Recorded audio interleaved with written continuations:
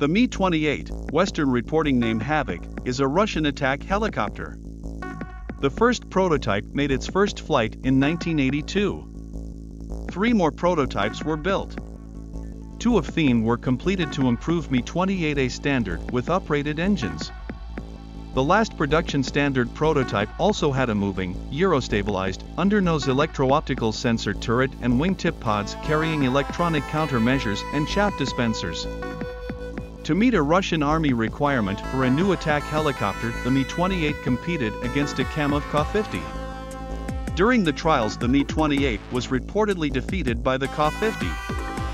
However, Mil received a production order for a small batch of Mi-28 helicopters, most likely in order to prevent the manufacturer from going bankrupt. The original Mi-28 and the improved Mi-28A versions never reached mass production. The definitive production version became the further improved Mi-28N, which had an added night attack capability. In 2005, Russian MOD ordered 67 Mi-28N helicopters.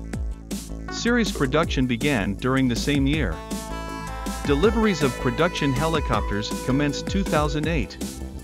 At the time, Russian Army also operated a couple of early production Mi-28N helicopters. Deliveries of all 67 units were completed in 2013. By 2020, Russian Army reportedly operated around 90 Mi-28N plus another 12 Mi-28UB combat trainers. Since 2020, the Mi-28N is no longer produced and production switched to an improved Mi-28NM version. A small number of these helicopters are in service with the Russian Army. It was planned that by 2027 a total of 98 Mi-28NM gunships will be delivered to the Russian Army. The Mi-28N, and likely the latest Mi-28NM, helicopters were widely used during the 2022 Russian invasion to Ukraine. A couple of these helicopters were shot down by Ukrainians. This attack helicopter is being offered for export customers. Some sources report that the Mi-28 is in service with Kenya. A total of 19 helicopters were scheduled to be delivered to Iraq until 2016. Algeria ordered 42 of Mi-28NE gunships. The Mi-28 has a conventional helicopter gunship layout with the pilot in the rear and gunner in front.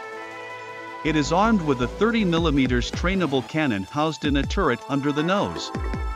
Twin 150-round ammunition boxes are co-mounted to traverse, elevate and depress together with the gun.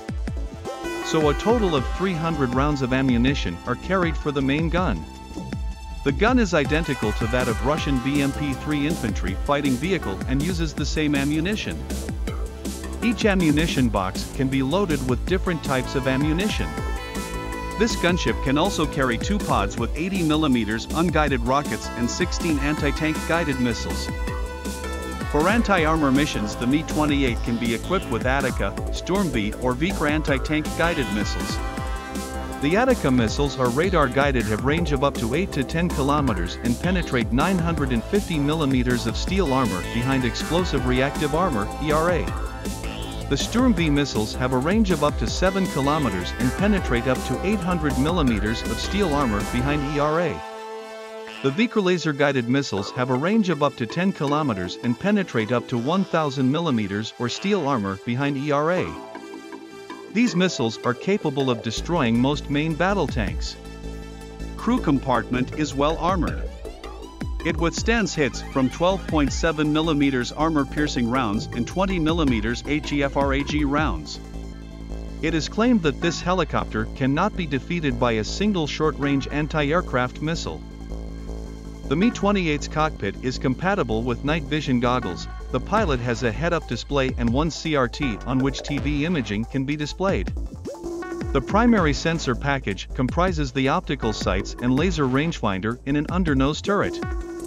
The crew are protected by energy-absorbing seats, and an emergency escape system allows the crew to escape safely by parachute. A hatch in the port side, to the rear of the wing, gives access to the avionics compartment and a space large enough to accommodate 2 or 3 passengers during a combat rescue. A study made in 2011 revealed that the Mi-28N helicopter has a mean time between failures of 8.1 hours. The venerable Mi-24 had an average failure rating of 13.9 hours.